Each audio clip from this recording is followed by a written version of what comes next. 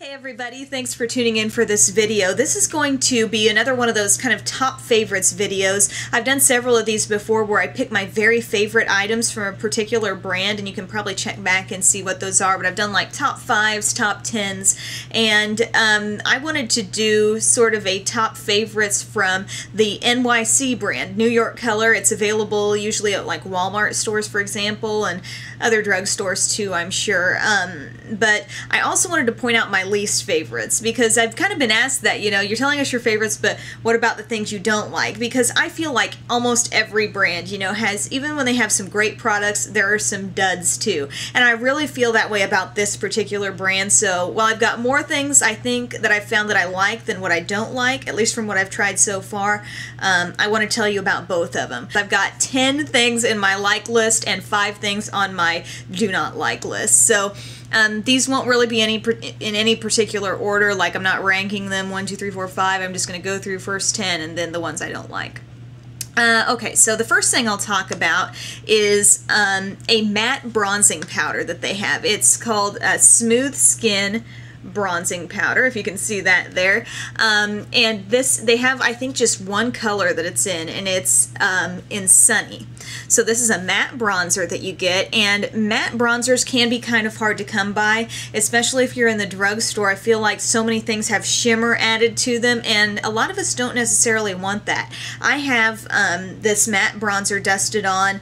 I used it on my face this morning when I was getting ready for work, and it's just nice to use with like a big fluffy kabuki brush. Just swirl it in there, dust it all over, because with matte bronzers you can contour with these in a much more natural way, contour the cheeks a little bit, and just for that all over dusting of color, it kind of just lays down that, you know, natural look, so you're not layering, you know, a shimmery bronzer with a shimmery highlighter and blush and all that. So matte bronzer is definitely a good thing to have in your collection, and I have recommended this to a lot of people who say, you know, I can't afford to spend a lot, but you know, I want to get something that's good quality. So that's the deal with a lot of these products that are my favorites from N.Y.C, because they are very, very affordable. Like this is not going to probably cost you more than $3, so that's a great deal there.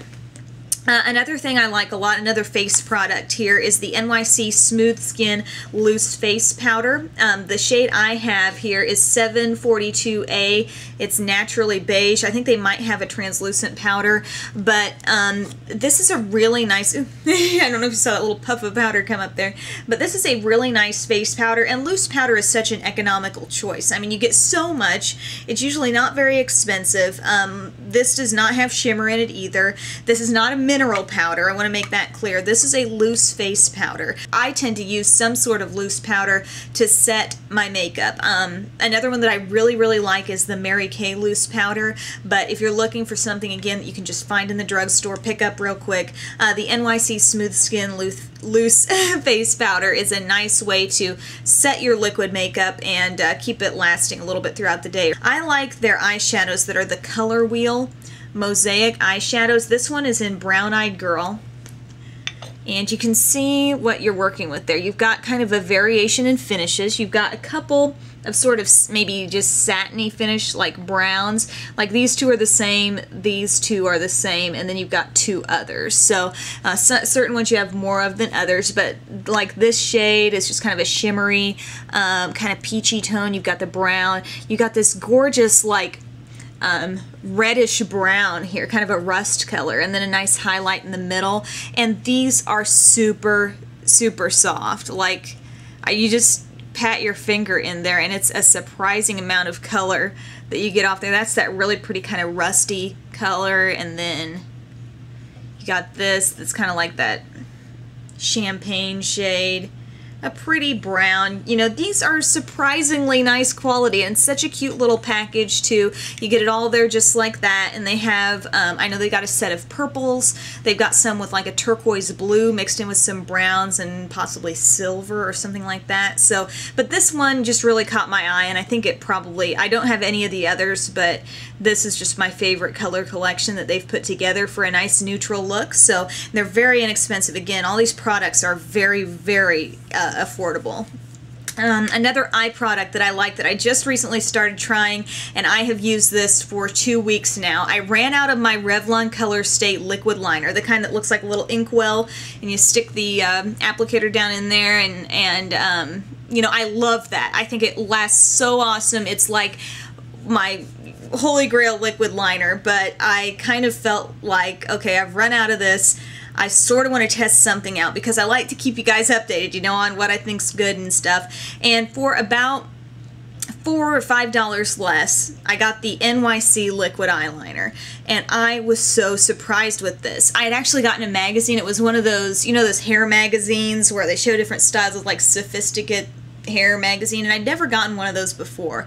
But one day I just picked one up, and I noticed they had a lot of makeup suggestions, like different recommendations for different looks and some of like the star's favorite items, and this was Megan Fox's favorite eyeliner, and I thought, N.Y.C, really? And so I just had to try it out. This is like under $2, and I love the fact that it's got a nice skinny little brush there. I like the long handle. I almost feel like it's, I don't know, just a little bit easier. It just glides along so quickly. I've got that on as my liner today. It lasts, as far as I can tell, this has lasted me as well as the Color Stay. It doesn't take like a long time to dry. I'm trying to think of annoying things that have happened to me with liquid liner. It doesn't come off with like a shiny or metallic finish, you know, it just looks straight up black, and that's the color I have is jet black. I think there might have been a brown too. But yeah, it goes on completely black, does not take a long time to dry. I just can't find anything wrong with this, and it's so cheap. So this is probably the cheapest liquid eyeliner that I've liked the best. It's from N.Y.C again. Duh, that's what I've been talking about the whole time, but it's really good. Alright, my last 6 favorite products are all lip products. I, as a whole, really enjoy the N.Y.C lip products, so I'm just going to take you through them one by one here really quickly. I kind of got to speed this up to get through everything, but here's one that I really like. It's the N.Y.C Liquid Lip Shine in number 554A, and I believe this is called Sun Gold Pink. And this is the color it is. It's very multi-dimensional. It can look pink and also very gold. It's what I'm wearing on my lips right now. It has a really nice texture to it. I'm not super wild about the scent. The scent is a little strong, and it's not like necessarily bad. I don't know, almost like a little bit of a florally scent to it, and I'm not wild about that kind of smell in my lip gloss, but I can deal with it because I really like the texture. Not too slippery, not too sticky, but gives really great color and great pigmentation on the lips. So this is a really nice gloss there. Another product that I like that I just recently tried out was their Smooch Proof Long Wearing Lip Color, and the shade I have is 483, and I believe it's called Rebel. I hate how, that's the one thing I don't like, is how sometimes the shade name isn't on there, but this is like kind of a medium, kind of mauve-y pink. It's got a little bit of shimmer to that shade, but yeah, it's really nice. This feels very light on your lips. It's maybe just a step up from a stain in that a stain feels super light on your lips, and this feels really light too. And it lasts, I mean, this lasted me through a whole part of my day the other day. I just haven't had issues really with the staying power on this. I think it's great.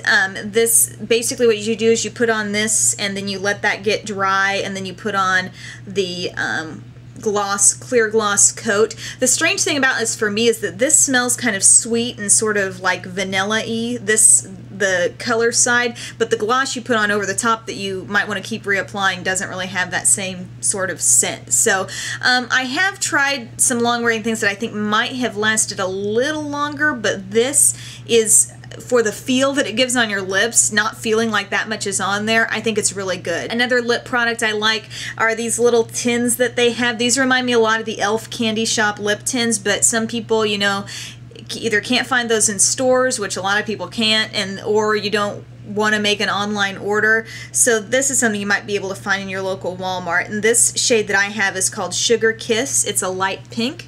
It smells like cotton candy. That's what, oh geez, I dropped it. Oops. Sorry guys. Alright, it's okay. It fell on the right side.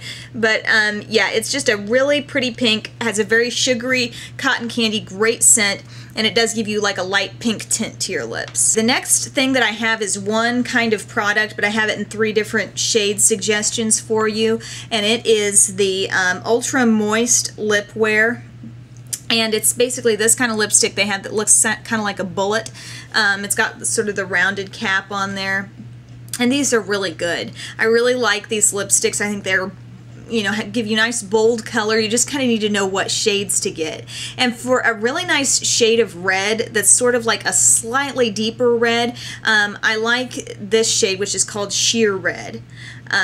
Yeah, this is a very, very nice shade of red, I feel like. If I swatched it for you on my hand here, that's sort of the shade. It's not the loudest red I've ever used, but like I said, it's sheer red. It's not, I mean, it's a very, very wearable red if you wanted to get into that sort of for maybe like a work look or something.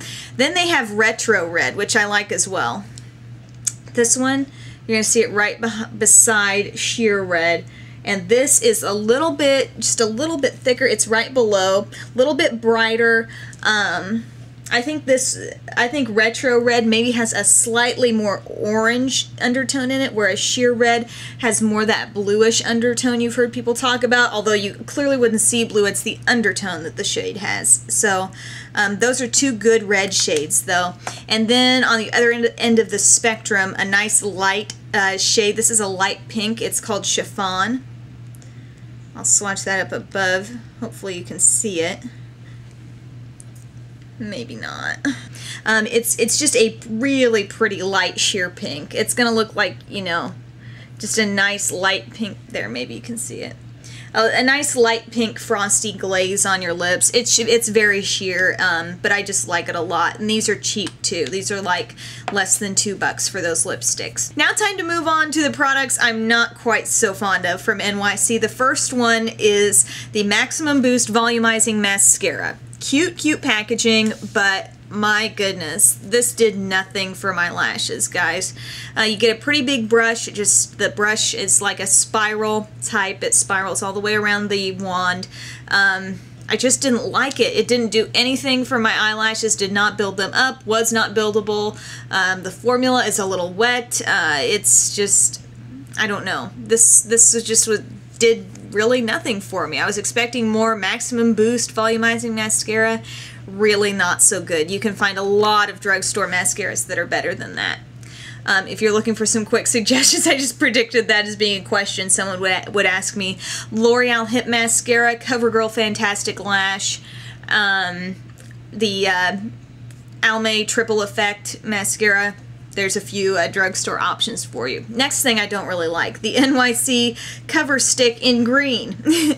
Yeah, this would be the type of thing you would get. The concept behind green concealer is that it would neutralize reds. And I got this, and honestly, even when I would blend it out, all it looked like was that I had put a green makeup of some sort. Like, I used it for the, like, broken capillaries on my nose, and it's just, like, if I rubbed it on my hand here, you probably can't really see, but it just continues to have a green appearance, and it wasn't really blending in well enough to truly function as one of those color correcting things. Another product I don't like is the Cheek Glow Powder Blush in Central Park Pink. This, it's very light, so I couldn't really expect this to, you know, give me wild color on my cheeks, but I found it to be very chalky. I found that it didn't show up hardly at all. I don't know. I love CoverGirl cheekers. That would be a great drugstore option. This, it really did nothing but really make my complexion look a little more bland. I didn't really like that. And then this other thing that I don't so much like, I think I featured it a long time ago in like a haul video, and I don't know that I ever really got back to you about what I thought, but it's this Metro Quartet in Best of Broadway. These are sort of the newer shadows they've come out with, and I just don't think they're very well pigmented at all. I don't know. I find them to be like a little bit chalky. even this pretty shimmery shade here, like, I don't know, it doesn't show up that great.